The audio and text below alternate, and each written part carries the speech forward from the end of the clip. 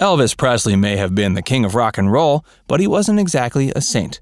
Sometimes he would get pretty upset with his daughter, Lisa Marie Presley. One time he paddled her just because of something she did with her crayons. Now, before you jump to conclusions, it's important to look at the situation from all sides. Elvis didn't seem to be motivated purely by anger when he punished his daughter.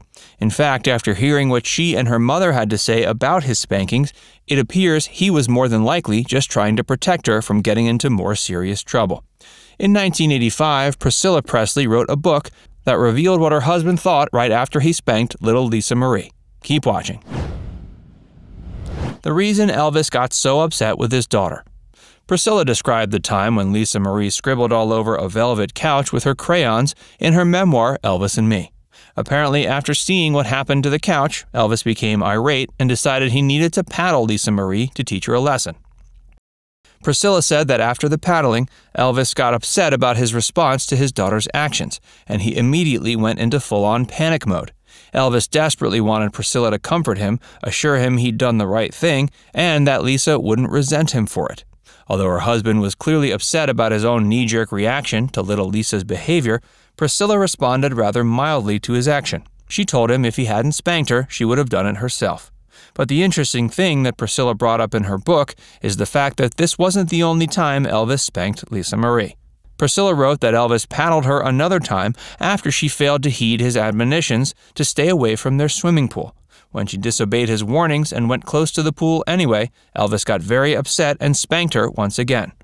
But according to Priscilla's recollection of events, Lisa Marie didn't have a negative reaction to Elvis's discipline. She says Lisa Marie remembers these two spankings quite well and is to this day reportedly proudly pleased by her dad's corporal punishment. Hey, if you're enjoying this video so far, be sure to give it a like and subscribe to Facts First if you haven't already.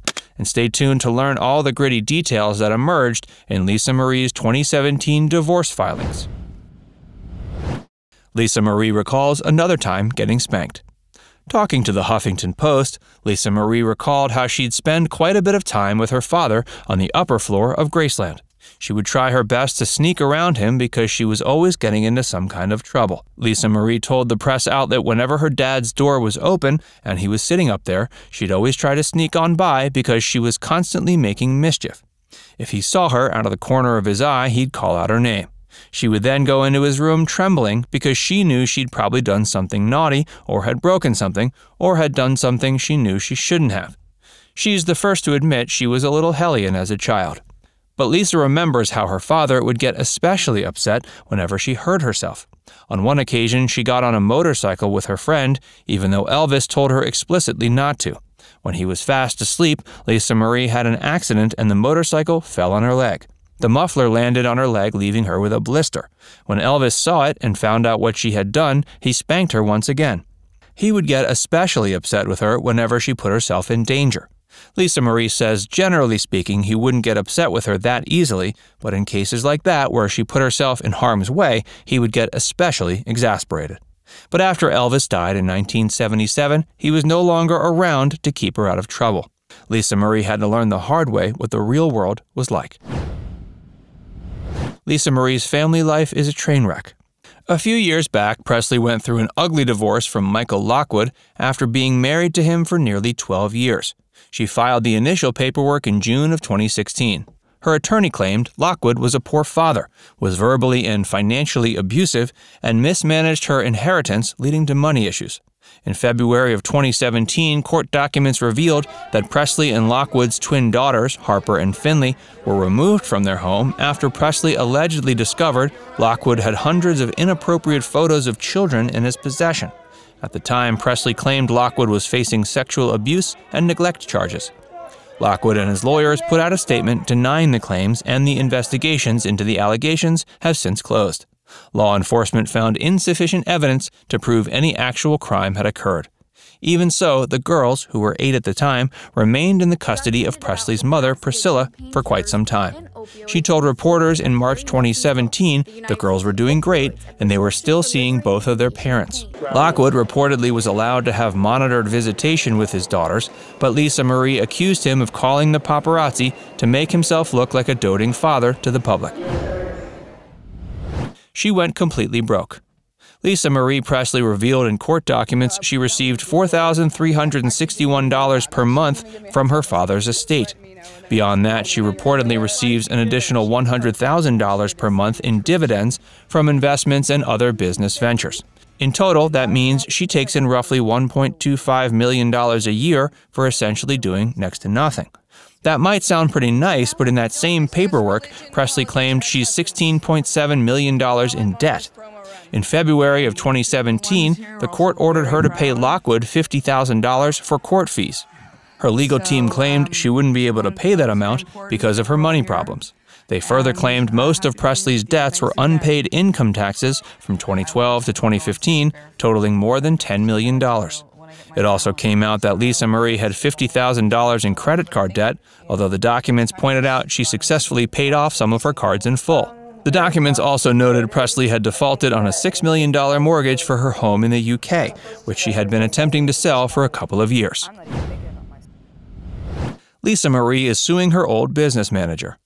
In response to Presley's financial woes, she sued her former business manager for allegedly mishandling her assets. She accused Barry Siegel of turning her $100 million trust from her father's estate into a mere $14,000. Presley asserted in court documents that Siegel placed her funds in risky ventures, hoping to attain his own celebrity status in the entertainment industry. She further accused Siegel of selling 85% of her trust over an 11-year period. When his sketchy investments didn't pan out the way he would have liked, he supposedly started liquidating her assets to hide the money that was purportedly missing from her trust. Siegel's lawyers denied that their client was involved in any wrongdoing in regards to managing her money. They further pushed back against the allegations by accusing Presley of sabotaging her own financial stability by recklessly spending all of her money. Siegel's countersuit claimed his investments actually did pay off, but Presley blew it almost as soon as it was available to her. After depleting the funds, Lisa Marie allegedly stopped paying Siegel's company, Providence Financial Management. According to Siegel, Presley was only suing him because she was hard up for cash. Lisa Marie has struggled with substance abuse and addiction. According to court documents, Presley battled substance abuse issues during her marriage to Lockwood. Supposedly, her drug and alcohol issues were at their worst during the final years of their marriage. She admitted to abusing cocaine during the last year of their marriage.